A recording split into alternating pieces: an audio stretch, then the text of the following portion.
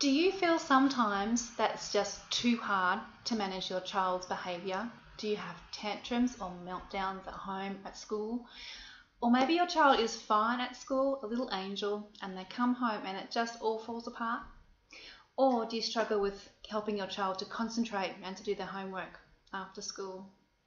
Hi, I'm Deb Hopper, an occupational therapist from Life Skills for Kids. I've been helping kids for over 18 years to develop self-regulation skills, which helps them control their behaviour and to learn how to concentrate.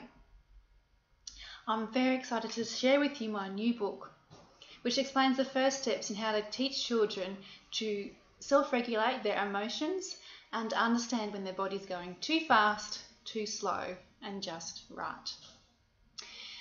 So we use the analogy of a plane.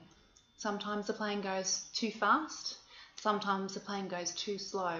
And if we're going too fast or too slow, then we can't concentrate. Sometimes the plane can go too high, and that can be related to kids being, too angry. And sometimes the plane can be too low, so too low in mood. And if we're feeling, angry or sad, then we can't be just right, and we can't be as happy or do what we need to do. So click on the link below and click through and grab my new book. It's entitled Reducing Meltdowns and Increasing Concentration, the Just Right Kids approach. So thanks a lot, and I'll see you at the end of the book.